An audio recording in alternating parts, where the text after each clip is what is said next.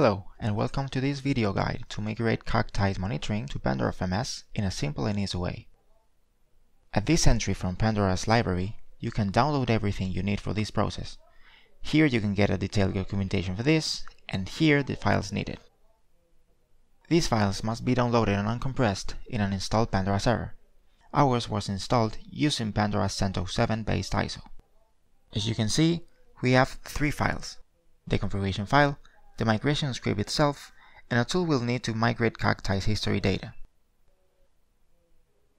Before we start, it's worth to mention that due to the way Cacti works, we'll only get to migrate the checks that use getSNMP and getSNMP methods. The rest of them are unique to Cacti and will not be migrated. Now let's take a look at the configuration file parameters. First section here contains some information regarding Cacti's database: its database name, listener IP, port, user, and password. We must fill this out so Pandora server can connect to it. Then we can check easily with MySQL command, specifying IP, user, password, and database.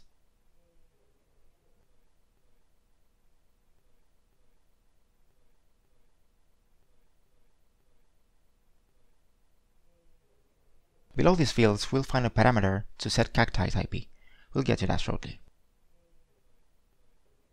And others regarding Cacti's web interface URL and the relative path to RRD files from there. That path has to be reachable from Pandora, so let's make sure of it using CURL.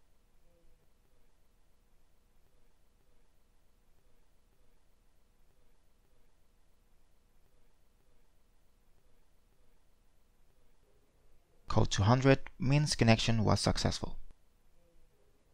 If there was no web access, we would need to transfer Cacti's RRD files to a folder in Pandora and specify its path in this parameter here. In this case, we do have web access, so there's no need for it. We'll keep it commented out. The last things we need to set are the path for the tool RRD to CCV and the block size for data in session in Pandora. Now we only need to check if it runs correctly on the terminal. This configuration should be enough to run the script, though we might get this error. If that happens, simply installing the Perl module should fix it.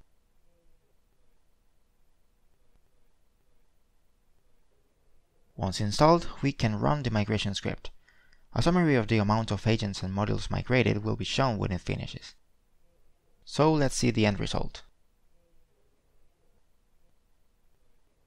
While logged into Pandora console, we'll find the former Cacti's agents by looking for Cacti in the search box, since the migrated agents are created with this line in the description field. You'll see that Cacti's description and hostname fields are used as agent name and IP address in Pandora. Since in this case the device hostname was 127.0.0.1, its IP has been replaced for the one we set earlier at the configuration file.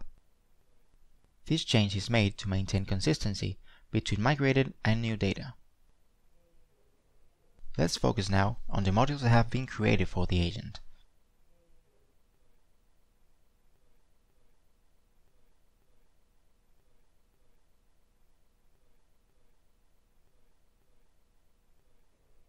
We'll find the former Cacti's data source name as the module's name in Pandora. As for the module's description, Pandora uses the name of the graph representing this data from Cacti.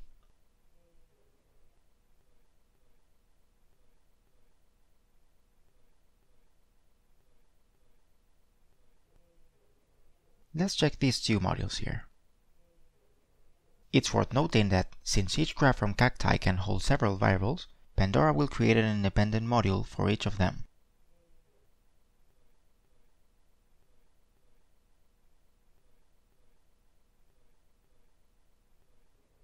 Besides, when creating SNMP interface modules, such as this one, module's name is built as the interface name followed by the metric being monitored.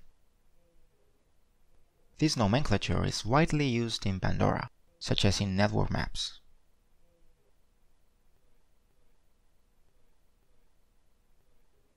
When comparing Cacti's and Pandora's graphs for a single metric, we'll see they're identical. Then we'll know that the migration has been successful.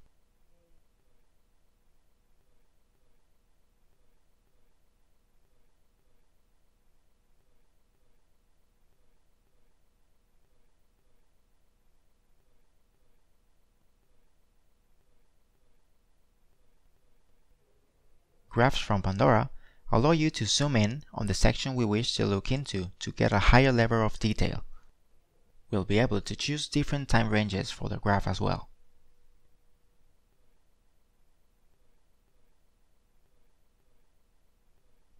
You can get a graph with real-time data using this feature.